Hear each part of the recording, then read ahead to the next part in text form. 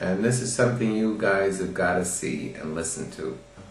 This guy can really tell a story, and that's the truth. They loved it. I wouldn't say they loved it. Yeah, they loved it, but it's an eye-opener, guys. It's an eye-opener. The students really liked it. They were really positive that we can collaborate between subjects on this issue.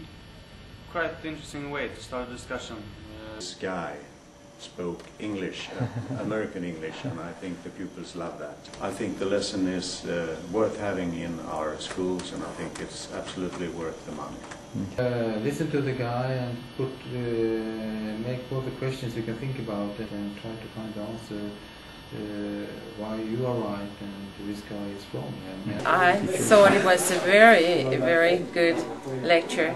I think it's very important to them also to meet Dania by themselves, because even my students were quite skeptical when I told them this, but I think the lecture that Daniel had put together really put up all his research so very good that it is more convincing to participate in the lecture. And I think this is a message to all people all the world around. Thank you, Daniel.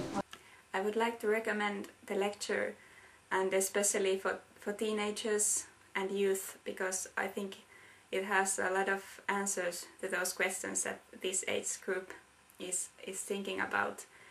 I have also been teaching psychology and philosophy for this age group, and I found out that they